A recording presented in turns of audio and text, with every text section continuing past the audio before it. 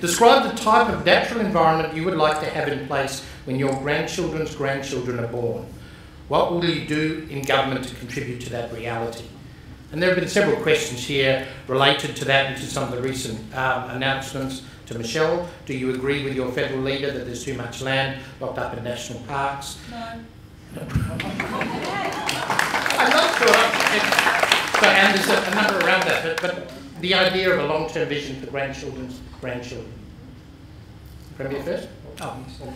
Well, to be able to do some of the things that we were able to do when we were little, like, as you say, going down to creeks and playing them and finding tadpoles and seeing some of the natural environment actually restored. Now, it is amazing how resilient the natural environment can be. We've seen just in recent times some of the things that are occurring in the River Murray with some flows being restored there. Of course, there's lots of damage and there are some things which perhaps have been irreparably changed, but restoring as much of our natural environment as we can, protecting obviously species from further degradation and extinction.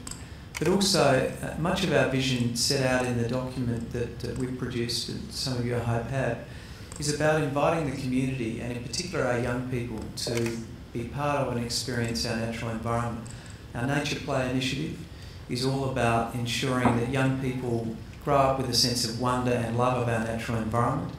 Not only does that good for themselves and their well-being and allows them to develop and learn, it also gives a group of citizens that will value and be prepared to support and protect our natural environment, that become the custodians of our natural environment in the future.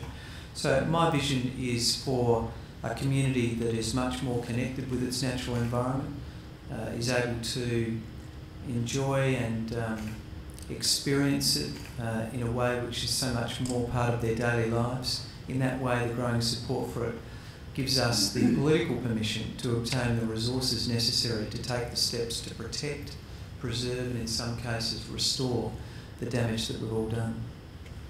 Thank you. Michelle. Thanks, Chris, and thanks for the question. And if I can just address the issue of what the Prime Minister said the other day, I kind of, it was a bit of a WTF moment for me. So can I just put distance between that? And in any case, the decisions about whether parks are within the system is entirely the one for the state government, and that will remain so.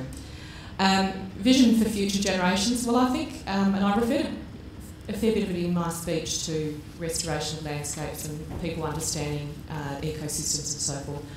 I think literacy, environmental literacy within our community and education is really important. And the Premier mentioned Nature Play, and Ian Hunter launched that recently, which I think is a really fabulous initiative, just for people to try and understand how the natural environment works. I think once you give people the tools, they naturally want to be involved. So at a very basic level, whether it's all, school kids being involved in creek restoration, or families going down to their local park and planting the endemic local species, I think for that to be really embedded within the community at a very knowledgeable level. There are people who pick it up along the way, and I talked about the Hallett Cove Conservation Park volunteers. I mean, Trevor, who took me around in his four-wheel drive, is a former banker, and he was, talking fluently about direct seeding. He's been collecting local native provenance. He's gone to adjacent parks and collected them. He's learned an enormous amount, and just through that process, he's really assisted in the restoration of that landscape. So that sort of knowledge really deeply embedded in our community, so that we are restoring landscapes and bringing things back from the brink and into healthy numbers is what I'd like to see. It's happening on a scale. I think the last couple of generations of people, I talked about the whole previous attitude people have. I mean, for goodness sake, the South Australian government 50 years ago or 100 years ago used to pay people to clear land. It's just a complete shift in consciousness, and I think once we reach that, then we'll be really winning the battle.